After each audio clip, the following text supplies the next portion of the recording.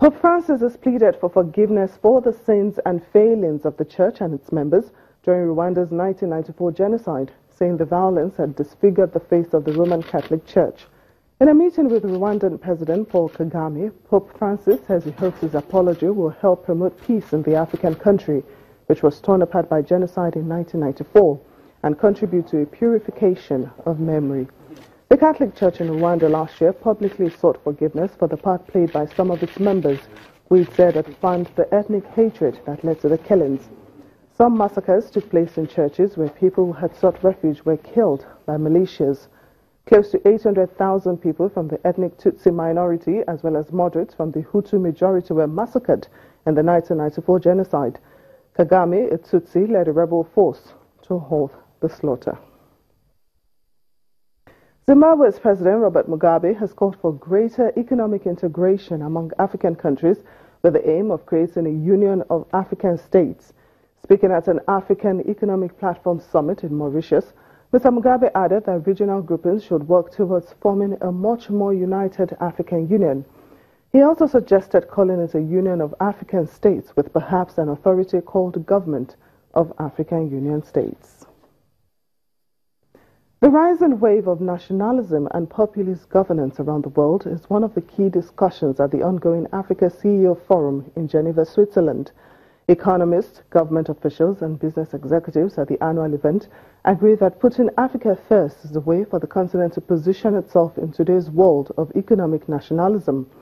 The chief economist of PricewaterhouseCoopers in Nigeria, and Andrew Nevin, told our channel's business editor, Bosin Amofaye, that African business leaders must leverage opportunities and learn new ways of meeting emerging challenges of doing business.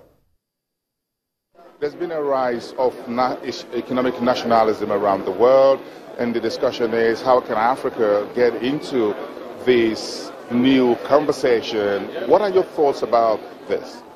Well, I get to host a debate here this afternoon about the subject, but I'll give you my personal view on it. I mean, I think that for Africa, what it should be is not economic nationalism, but economic continentalism. So it's got to be putting Africa first.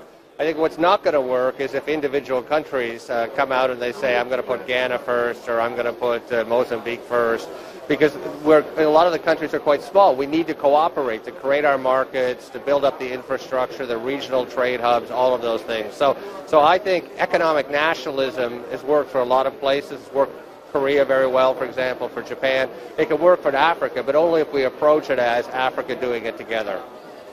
Do you think the European model will work for Africa? You have small countries also across Europe. Do you think that should be a model for Africa? Well, I think in building up the trade and investment relations, I mean, everything's step by step. So we're not going to go from where we are today to all the barriers coming down. I think what has to happen is at a regional level, people build more confidence, they work with their neighbors.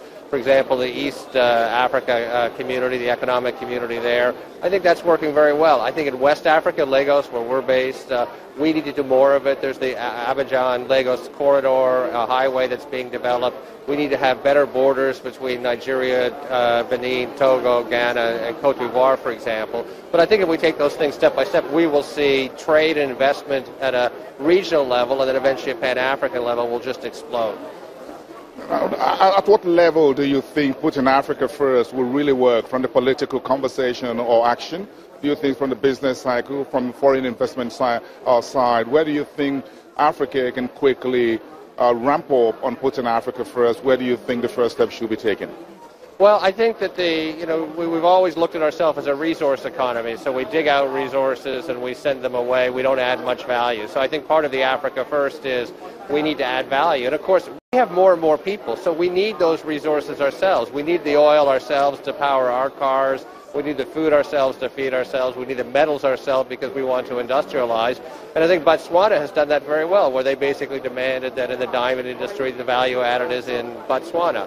So they've executed the economic nationalist strategy very well. So I think the places to start are to say that people can come and we need mining, we need agriculture, but those aren't enough. You have to actually have the downstream processing. Of course, the one thing, though, is we need to provide the power, because what's held us up to now is the lack of power. But I think that's going to get solved.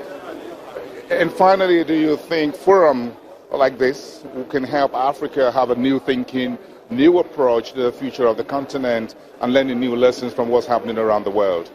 You know, sometimes when I come to these events, I think 2 days away, you know, it takes a lot of time. But whenever I come, you feel sort of energized. You meet so many people that are doing different things in different parts of Africa. They're then connecting up with each other. I go away feeling very optimistic. And if we make enough of these connections, we're going to make the progress we need.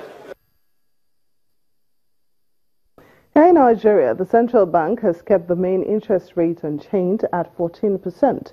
The central bank governor, Godwin Emefiele, told reporters that the naira exchange rate with the dollar remains stable. The announcement comes after a two-day meeting which began in Abuja on Monday. The Monetary Policy Committee reiterated its resolve to continue to pursue financial system stability. To this end, the committee enjoined management of the bank to work with the deposit money banks to promptly address the rise in NPLs, declining asset quality, credit concentration, and high foreign exchange exposures. The committee also noted the benefits of loosening at this time, which will be in line with the needs of fiscal policy to restart growth. The MPC, however, noted that loosening will exacerbate inflationary pressures, worsen exchange rate, and further pull the real interest rate into negative territory. Since interest rates are sticky downwards, loosening may not necessarily transmit into lower retail lending rates. The committee noted the consecutive positive contribution of agriculture to the gross domestic product during the fourth quarter of 2016, a development partly traceable to the bank's interventions in the sector. The committee remains optimistic that, if properly implemented, the newly released Economic Recovery and Growth Plan, coupled with innovative growth-stimulating sectoral policies, would help fast-track economic recovery. Committee's decisions.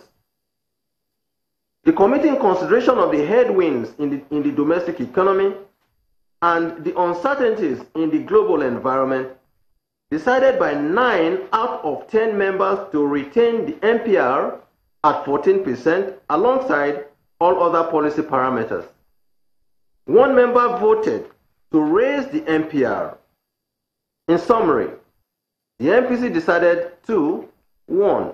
Retain MPR at 14%, retain the CRR at 22.5%, retain the liquidity ratio at 30%, and lastly, retain the asymmetric corridor at plus 200 and minus 500 basis points around the MPR.